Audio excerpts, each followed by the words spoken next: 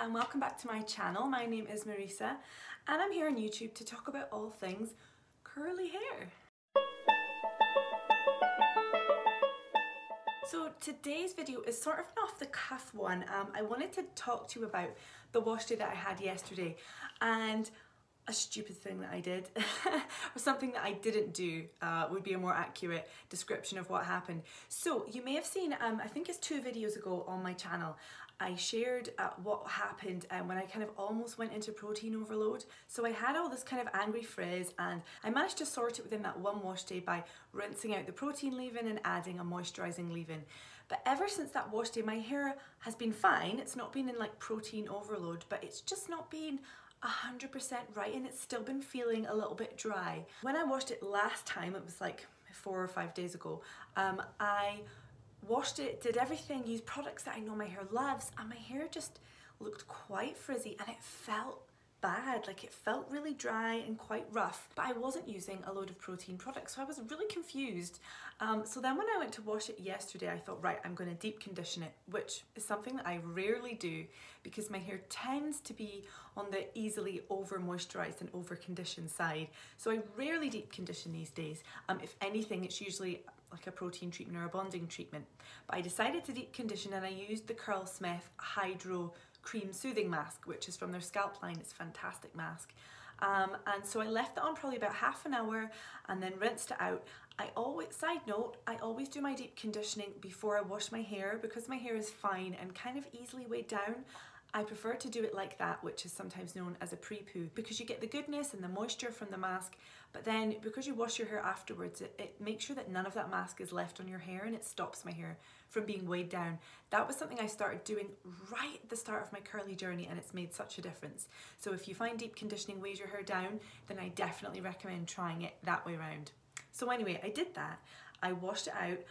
I think I co-washed. I used the Umberto Giannini Banana Co-Wash, which I adore. But then even as I had rinsed that out, I was looking, I had my hair over like I normally do and I was looking at it and it just wasn't right. Like it was clumping, but there was still a lot of wet frizz and it still felt, even though it was conditioned, it still felt just a little bit rough. And I thought, I've just done this protein-free deep conditioner on it. It can't still be protein that's the issue. Like, what's the problem? And literally it came to me in a flash. When is the last time I clarified my hair? And I couldn't remember. And I thought, oh heck, there you go. That is the problem right there. I haven't clarified my hair in so long. Now my favourite clarifying shampoo is the Naughty Detox Dynamo shampoo. As you can see, that's nearly finished. This stuff is absolutely brilliant. It's sulfate free but very, very clarifying, and it's chelating, which means it removes hard water buildup from the hair. Even though I live in a soft water area, still over time, so many things can build up on our hair and our scalps, even if it's just like pollutants from the atmosphere, all the products and things we use. So with my hair dripping wet, like partway through washing it, I ran upstairs to get this, and almost as soon as I put it in my hair and lathered it up a bit, rinsed it out, and my hair felt softer, like instantly. Normally you think you might equate kind of clarifying with being harsher and therefore making your hair drier, but if you have build-up and then you remove that build-up, you can feel your hair again underneath the build-up, and that is what happened. And straight away, before I even added any conditioner, I could see that my clumps were all sitting smoother and it was so much better. So this stuff came to the rescue for me yesterday. So after I did that, I used a very moisturising conditioner. I used the Curlsmith calming conditioner from the scalp line, and then I did an entirely Trelux styling routine, and I filmed that for a reel that I was doing for Instagram. But I have the footage, so I will show you exactly what I did because it was a fantastic wash day.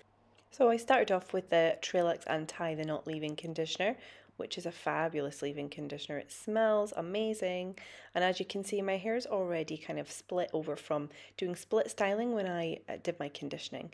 And I'm just going to rake through the leave-in conditioner just to get it really thoroughly distributed in my hair, and you can see that those clumps are still being maintained there as I'm doing that. I'm just raking it slightly away from my head so that it doesn't get stuck to my scalp, smoothing it through with praying hands. And then I'm going to flip upright by kind of gently moving my body around and letting the hair fall and giving my head a shake so that it can just fall away from my scalp, using my hands to help as well. And then I'm just micro-plopping with my Perfect Haircare towel, just a quick squeeze to get rid of excess water. And now I'm going in with the Trelux 4-in-1 curl cream, which is really amazing stuff, very concentrated. You don't need much, as you can see there. It looks like I've got loads on my hair, but it's really not very much. And again, I'm just going to smooth it through. I'm sort of grabbing my hair between my hands, doing some praying hands and smoothing it through, flipping back upright. You'll notice here that I can flip upright and then forwards quite easily. And once I have flipped upright, I find that I can flip forwards, upright, any direction, and my hair doesn't get stuck to my scalp as long as I do that shaking. Now we're going in with the Reflex Serum, which is a lovely light watery, it's almost like a very light watery gel. And it's just a really nice product. All these products have a little bit of protein in them. The Reflex is brilliant to use for a refresh. I actually have a number of videos showing that. But it is also nice to use. I like it sandwiched between the cream and the gel. It just gives a little bit of extra bounce, I find, and extra shine. So just applying it just like I am with the other stylers, lots of good scrunching. I'm doing flip styling, so I'm flipping my head in every direction. And now the high definition gel, which is a very kind of jelly-like consistency. Again, less is more. It's really concentrated. I really find you need tiny amounts, and obviously you don't have to use all of these products at once. I wanted to showcase these products this wash day, so I used very small amounts of all of them, but they work really well alone, or maybe just using 2 of them rather than using all 4. So just again, scrunching it in really, really thoroughly, and you can see my curls are really springing up with this. And I've just raked through a little bit underneath. There's some hair that was stuck up there, so I'm just helping it to come back down again and giving it another scrunch. And always spending a little bit of special time just on the back of my head, otherwise it's always going to be a bit flat there and lifeless. So I do try and remember to just give it a little bit of extra scrunching while I'm at it. And then I'm using my fingers like a comb to just lift the hair away from my scalp. This step I find is just brilliant, and if I forget to do this, I do notice the difference. It gives me that root lift. And there we go. I diffused it to fully dry with my Dyson, and wow, I loved this wash day so much. Super, super shiny and bouncy and just brilliant. So happy. Got my hair back. This is a day 2, and this is one of the best day 2s I've had in ages. I'll give you a little 360. And it feels so much better. So I haven't done anything to that this morning, and I've had my hands in it a lot. I've been fluffing it, and it's just so good. I also did a DIY cut the day before I washed it, so 2 days ago. So I'll link my, I can never remember which side it goes. I'll link how I do my DIY haircut if you want to see and try that. So yeah, it's sitting a lot better because I needed to put my shorter layers back in, especially the corners of my head, as I call them, these 2 sides. The hair seems to grow really fast here and be too long for the rest of the layers, and it all kind of goes out. So anyway, I fixed that. But I was so happy, and I was so like annoyed with myself. How could I forget to clarify? So let this be a reminder to you, a lesson to you. Learn from my mistakes. Don't forget to clarify. And some hair types need to clarify more often than others. Some hair types find that they need to clarify like on a weekly basis, others monthly, others less.